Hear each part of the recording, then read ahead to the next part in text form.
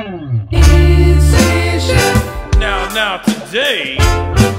It's Easy Chef. Well, howdy folks, how y'all is? Today we're gonna be trying this here. I picked this up that day we left Tabasco and they wouldn't take any cash. I went over to Avery Island, or not Avery Island, that's where Tabasco is, but Jefferson Island, to the Rip Van Winkle Gardens. They had a little gift shop there, and I bought this Fried Dat special blend. Look at that special blend. Family recipe since 1985. Season. All-purpose fry mix. Fish, shrimp, chicken, pork, beef, venison, vegetables. See back of box for directions. It should say prescription.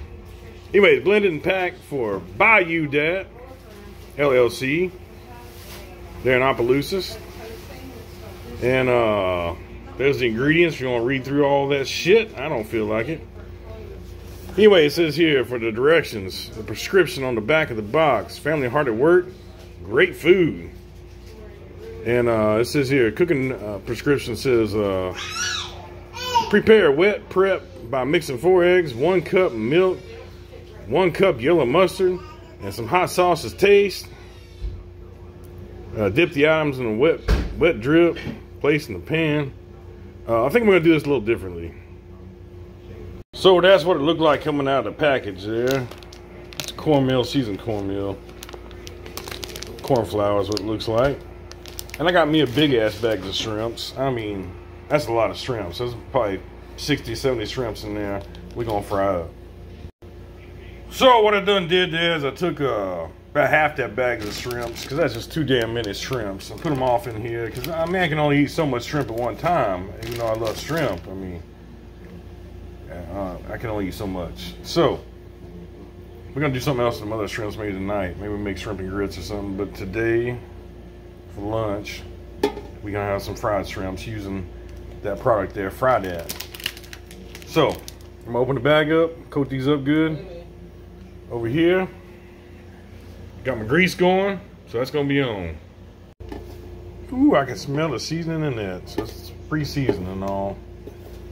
And I'm just gonna go ahead and toss this in the Fried Dat seasoning flour here and fry these. It's gonna be a lot lighter than if you would actually use the wet dip. It makes a bigger crust, but I don't really want that bigger crust. I like it kind of lighter and not quite as crusty on these. I'm probably just gonna toss these in some hot sauce and butter and do them hot sauce style anyway, but all right, here we go. Here's the shrimps. Just drop them in the skillet there. Oh, I made a quick little batch here. I just want to try the season and see if I like it and if I need to add anything to it quick. So let's try one of these out.